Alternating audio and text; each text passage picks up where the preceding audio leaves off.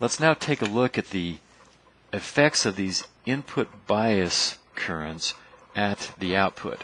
As we did with the offset voltage imperfections, we'll use the principle of superposition to study just the effect of the input bias currents at the output for both inverting and non-inverting amplifiers.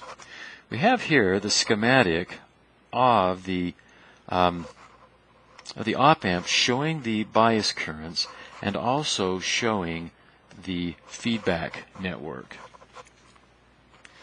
Now we've deactivated any signal sources and pulled those inputs then to ground. That has the effect then of isolating and allowing us to see just the effects of the two bias currents. Now you'll notice that by shorting the non-inverting terminal to ground, by virtue of the virtual short, that also pulls the inverting terminal to ground. And so there will be no current flowing through R1. Well, as the input bias current is drawing a current, the only place that it can draw a current then is through the feedback loop. And if we then we can calculate the output voltage by simply starting here at 0, and we're going against the current, so we're going up in voltage. With the feedback circuit in place, the output voltage is simply going to be IB1 times R2. Now we can reduce this effect by adding a third resistor, R3, to the non-inverting terminal. Now this provides a resistance here, and as current IB2 is flowing through it, it then creates a voltage drop from ground, drops this down, and so the voltage here now is negative IB2 times R3. IB2, the input bias current, times R3. Again, the virtual short transfers this voltage to the inverting terminal also. Now over here there was no voltage drop across R1, so there's no current going through there. By pulling this input down, it pulls this input down, which now provides a voltage so that current can be flowing through R1.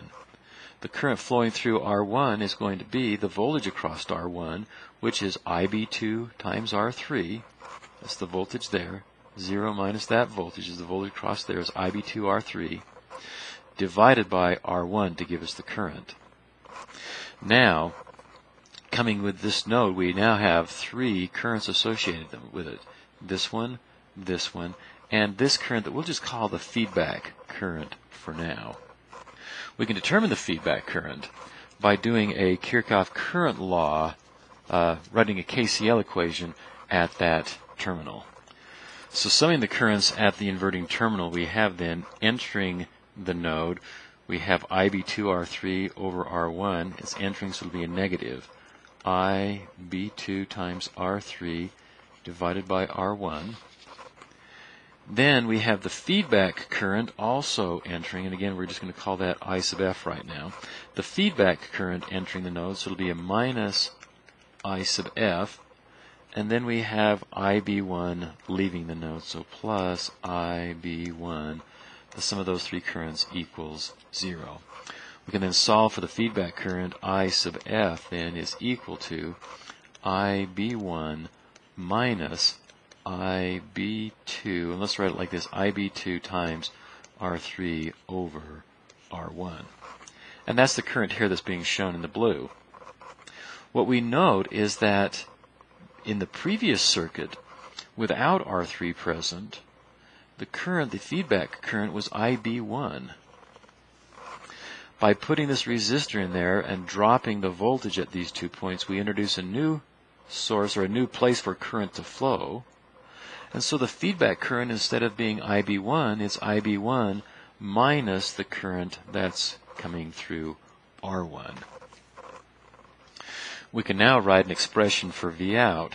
Vout then will equal the voltage here, which is negative IB2 R3, plus the voltage drop across the feedback resistor, or plus R2 times this current, IB1 minus IB2 times R3 over R1. that then becomes the output voltage due to the input bias currents. Now at this point, to make the calculations just a little bit easier, we're going to say that the input bias currents IB1 and IB2 can be replaced with I sub B, the average input bias current. You'll notice here that we have terms involving IB2 and IB1. So we're just going to replace each of those terms with the average I sub B. And when we do that, we can factor out that I sub B, and we get then that V out is equal to I sub B times R2 minus R3 times 1 plus R2 over R1. You can stop the video and go through and prove that that's correct. All I've done again is just replaced IB1 and IB2 with I sub B, factored out the I sub B, and then combined the terms involving R3. There's a term here with R3 and a term here with R3.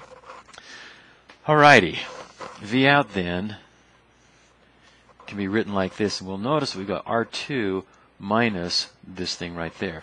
If we set that equal to 0, and then solve for R3, we should be able to find the value of R3 that will make this term go to 0, which would then, at least ideally, zero out the output voltage component due to the input bias currents. So when we do that, we then get R2 is equal to R3 times 1 plus R2 over R1. Now solving that for R3, we get then that, let's do one more step here. Let's put this over a common denominator. So we have R2 is equal to R3 times R1 plus R2 over R1. Now when we solve for R3, it's obvious that we get R3 is equal to R1 R2 over R1 plus R2. And at first we recognize then that what we're saying is that the value of R3 should equal the parallel equivalent of R1 and R2. And at first that may seem a little bit surprising, but if you think of it in terms of what is the effective resistance that this current supply, this current source, sees as it looks back out from the inputs? Well, up here it sees R1 going to ground, and because we're talking about the effective resistance, we're talking about the Thevenin resistance, we can go ahead and short this out. It's just a voltage source. We can short it out, which then pulls R1 and R2 into parallel with each other.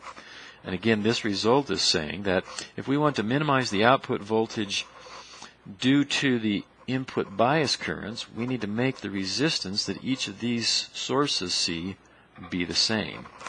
So the take-home message is adding R3 with a value equal to the parallel combination of R1 and R2 will minimize the effects of the input bias currents at the output.